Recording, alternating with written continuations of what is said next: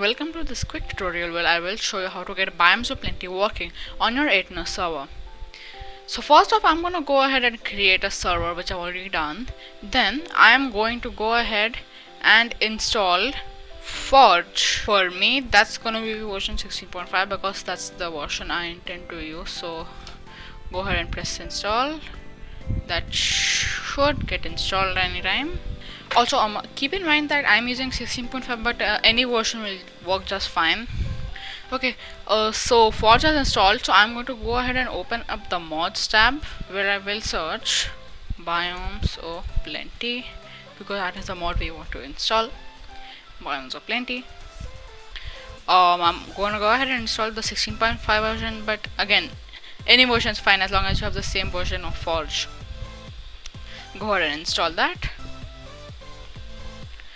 Go to worlds.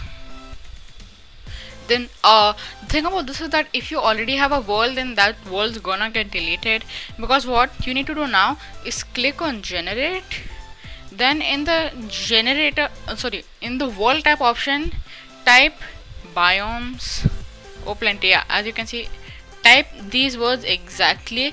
If you're using 1.12 or older, then you have to type this BIOMES